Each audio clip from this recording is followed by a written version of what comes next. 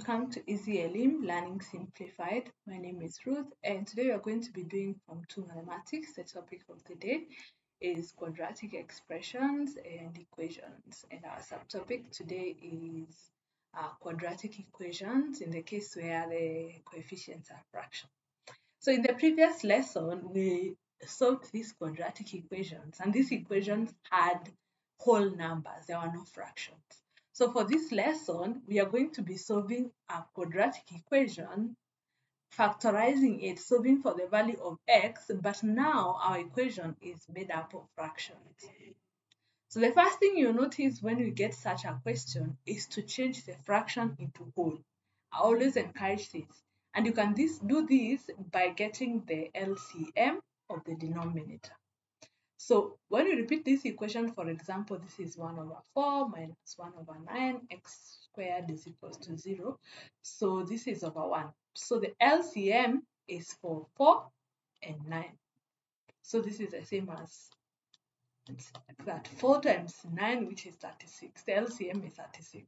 So this means you need to go back to your concepts for LCM in Form 1 and be able to practice that before you continue. So the LCM, you multiply by LCM, which is 36. You multiply by 36, and you multiply by 36. So by 4, 1, by 4, 9. So this becomes 9 minus my 9, 1 by 9, 4 becomes 4x squared is equals to 0 times 36 becomes 0. So you see, this changes everything. And then the next thing I'm going to do, I'm going to change up the equation so that I can make it easier for myself. So you move this side and also the 9 the other side. So it becomes 4x squared minus 9 is equals to 0. So I've just changed up the value of x to make the work a bit easier. So now we are working with 4x squared minus 9 is equals to 0. So our AB is 4 times 9, which gives us negative 36. And our B, which is not given, tells us that it is 0. So we need two numbers. If you multiply them, you get negative 36. And if you add them, you get 0. And these numbers is negative 6 and 6. If you multiply negative 6 times 6, you get negative 36. If you add negative 6 plus 6, you get 0. So that is what we have. So this becomes 4x squared minus 6x plus 6x minus 9 is equals to 0. So you group these two. So the common value here is 2x. So for it becomes 2x such that if you open it becomes 4x squared minus 3. So that if you open it becomes 2x times 3, we get 6x. What is common here is 3. So it becomes 2x minus 3 is equals to 0. So you can see these values inside are the same. Always ensure that. So we have 2x plus 3 and 2x minus 3. So is equals to 0. So we have 2x plus 3 is equals to 0. So you pick minus 3 this side, it becomes 2x is equals to minus 3. Divide by 2 to get x is minus 3 over 2. And then 2x minus 3 is equals to 0. You take minus 3, the other side becomes 2x is equals to 3. Divide by 2. So the other value of x is 3 over 2. And that is your answer. So let's do a bit more practice. I think the biggest thing with fractions is you have to get the LCM. So we have this question, 3 over 2x squared minus 8 over x is equals to 16. So this is 3 over x squared minus 8 over x is equals to 16. So let's rearrange our equation first before we get the LCM. So this is going to be 3 over x squared minus 8 over x minus 16 is equals to 0. So what I did is just bringing the 16 the other side to get minus 16. So if I get the denominators, the LCM in this case is going to be x squared and x. So it is x, x1, then x1, 1. Even if our denominator are unknown, you can actually get the LCM We just put the values as they are and it's going to work out. Like I have, which is x squared and x. So the common factor is x, which divides to get x and 1, then x 1, 1. So our LCM is x squared. So that is what we multiply with x squared, we multiply by x squared, and we multiply by x squared, all the places x squared. So x squared will cancel with x squared and you're left with 3 minus 1 of the x cancels with 1. So you're left with that. So it becomes 8x minus 6x, 16x squared is equals to 0. And the value multiplied by 0 is 0.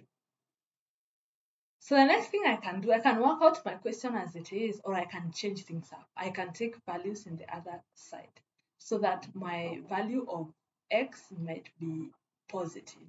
So this gives me 16x squared plus 8x minus 3. So the minus 16x goes the other side and becomes positive, minus x becomes positive, and then 3 becomes negative, and it is still equals to 0 because the 0 comes this other side. All right, so I can make my work even easier again by, but in this case it might not work. So AB is going to be 16 times negative 3, which is going to give us 48, negative 48. And then our sum, which is 8. So you have two numbers such that if you multiply them, you get negative 48. And if you add them or subtract them, you get 8. So we need to look for these two numbers. So our two numbers are going to be 12 and 4. But in this case, we are going to use 12 minus 4. So it can also be 12 times minus 4, which gives us minus 48. This becomes positive 8. So let's figure it out. So it's going to be 16x squared plus 12x minus 4x minus 3 is equals to 0. So you group this and group this. So this is the common value here is going to be 4. Yes, 4x. So it becomes 4x after if you open, you get this plus 3. And then the common value here is going to be minus 1. So that becomes 4x plus 3. So if you open this, you're supposed to get this is equals to 0. So it becomes 4x minus 1 and 4x plus 3 is equals to 0. So this is 4x minus 1 is equals to 0. So 4x is equals to 1.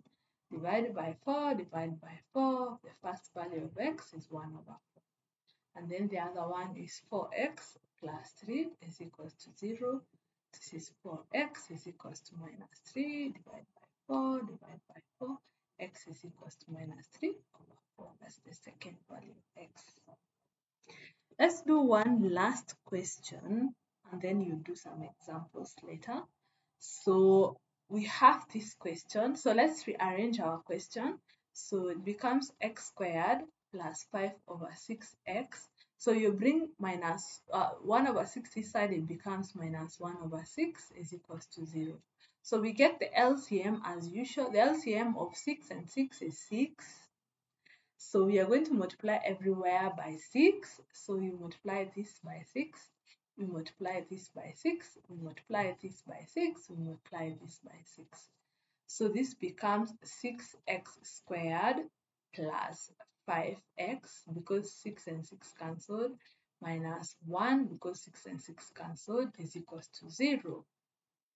So now our AB is going to be 6 times negative 1, which gives us negative 6, and our B is going to be positive 5. So we need two numbers, we get multiply them, we get negative 6. If you add them, we get positive 5.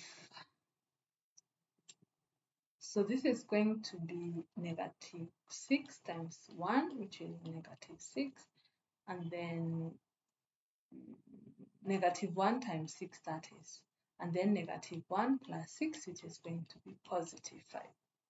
So this is going to be 6x squared minus x plus 6x minus 1 is equal to 0. You group these two, so the oddest common is x here, so it becomes 6x minus 1, and then what is common here is 1, so it's 6x minus 1. So you get x plus 1 and 6x minus 1 is equals to 0. So x plus 1 is equals to 0. So your x1 is negative 1. And then 6x minus 1 is equals to 0. So 6x is equals to 1 divided by 6 both sides. So your x2 is 1 over 6.